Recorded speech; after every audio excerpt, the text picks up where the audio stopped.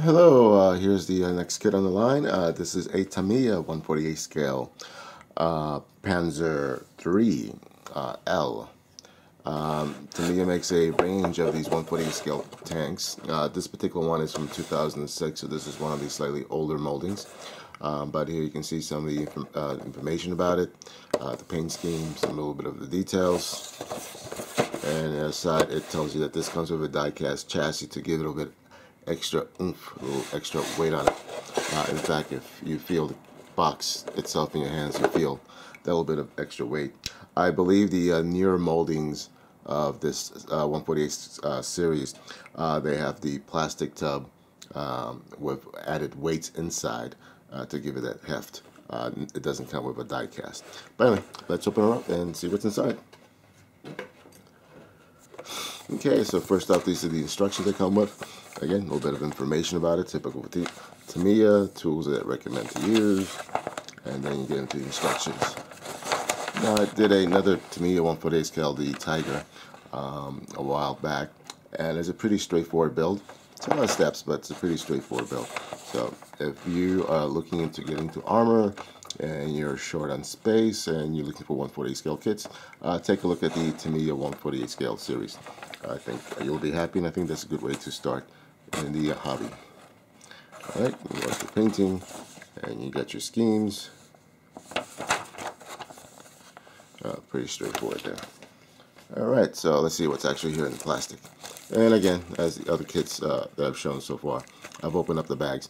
Now, Tamiya, if you're new to modeling, there are bags that come stapled shut as opposed to sealed shut, which is just fine.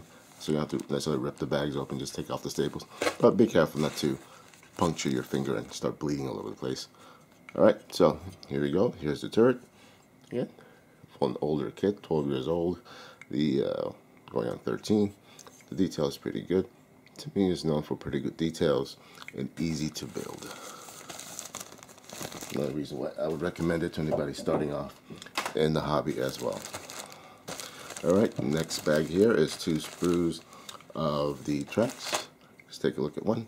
Again, this has built-in sag, if you can see. As you can see there, or molded in on the tracks, the wheels, all nice little details.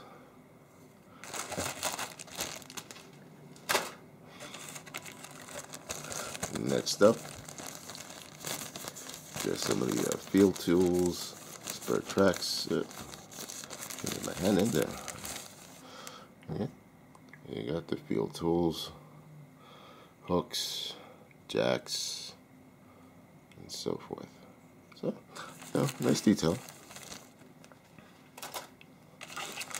And the last bag here has got the top of the hull. As you see, some of the details there,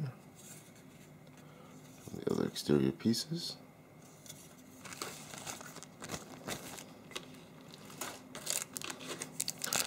Here are a couple of screws that comes in with some of the parts put together.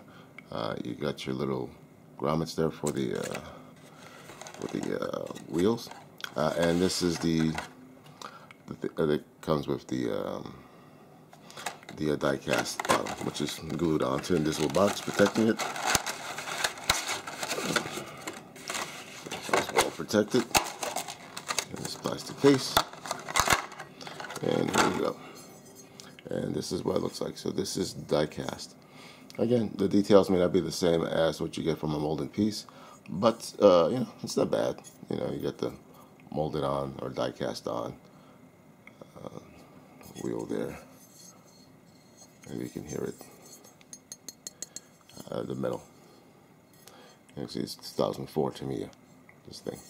Alright, so that's what's in the box. Thank you for watching. Stay tuned. This will be a future build later this year. Thank you.